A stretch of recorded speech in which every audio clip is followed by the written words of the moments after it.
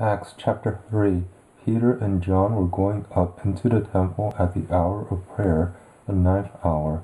A certain man was lame from his mother's womb, was being carried, whom they laid daily at the door of the temple, which is called Beautiful, to ask gifts of the needy, of those who entered into the temple. Seeing Peter and John about to go into the temple, he asked to receive gifts for the needy. Peter, fastening his eyes on him, with John, said, "Look at us." He listened to them, expecting to receive something from them.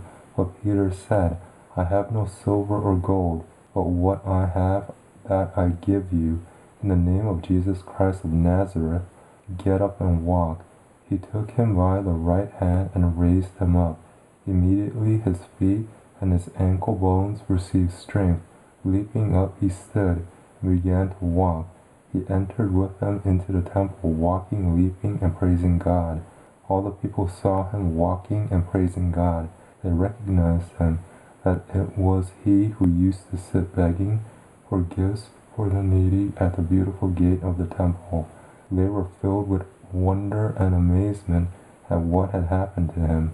As the lame man who was healed held on to Peter and John, all the people ran together to them in the porch that is called Solomon's, greatly wondering.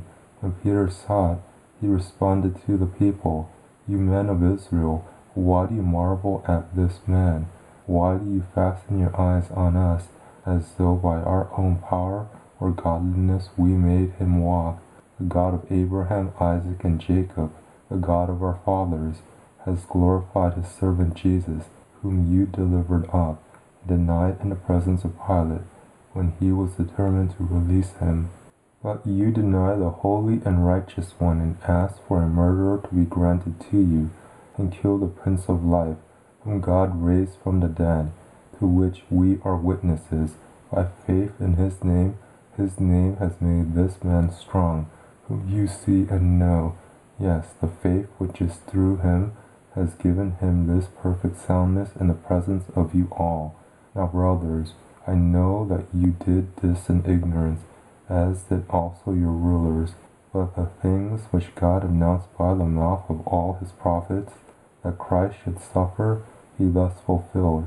Repent therefore and turn again, that your sins may be blotted out, so that there may come times of refreshing from the presence of the Lord, and that he may send Christ Jesus, who was ordained for you before, whom heaven must receive until the times of restoration of all things, which God spoke long ago by the mouth of his holy prophets. For Moses indeed said to the fathers, Yahweh your Elohim will raise up a prophet for you from among your brothers like me.